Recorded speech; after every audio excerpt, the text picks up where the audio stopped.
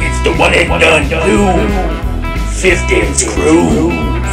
Yeah, baby. Today we have race number 2. And if you don't know how this event works, we're going to be racing 20 cars never seen at the scrapyard before. And they only get one heat to make it across the line. And our first racer today is Waldo Wilcox from North Alamo, Texas, in this tricked out 1953 custom Volkswagen Bug. And that tiny little car will be up against this big old land yacht. It's this 1959 Chevrolet Impala. And that big old thing is driven by little Miss Ariel Payne, hailing all the way from West Chatham, Massachusetts. Well, now that we've met the racers, let's get this race started. Here we are at the guillotine gate. Wow, Candy, just look at those two lined up like that. That bug barely goes up to the Impala's side view mirror. That little bug could be all the way across the line before that Impala is even fully out of the gate. 3, 2, 1, go! They go wide! They don't slip! Waldo was back over! I don't believe it! He's all alone! Whoa! He goes hard into the wall! Let's see that again!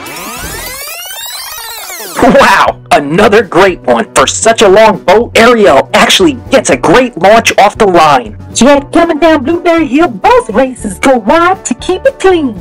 And true to form, a whole lot of shaking has Mrs. Payne's Impala hopping. It actually shakes both of them, Sugar, because they're both upside down coming around Monroe. But this next bit is just amazing. Waldo Wilcox uses that bug shape to his advantage because that VW flips over its back like an actual bug and is back on his wheels. And then Mr. Wilcox tears down the rest of La Bamba. But coming down Sunset Boulevard, he goes lightly into the wall and then brutally into the tires, getting himself flung like a bug off a windshield.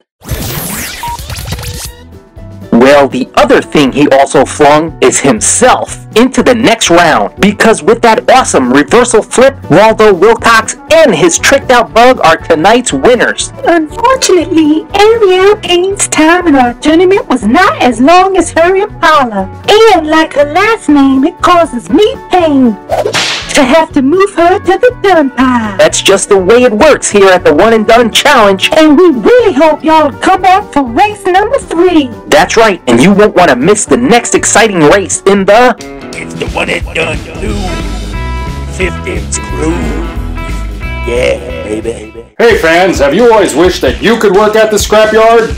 Well, have we got a surprise for you? Now you can get official scrapyard gear and feel like you're one of the team on the wrecking crew here at the scrapyard. And it's not just clothes. We have clocks, So you never miss a race. notebooks, So you can keep score at home. and pillows. So you can cry in it when your favorite racer loses. There's a heap of products available to make you feel like you're part of the scrapyard. I see what you did there. Junkyard, heap, I got it. So head over to the Scrapyard official supplier by searching Ribuero on redbubble.com.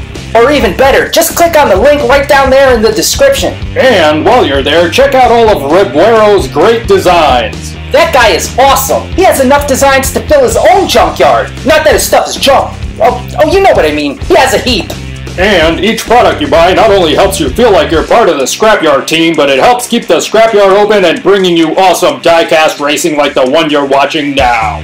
Thank you so much, and now back to the race.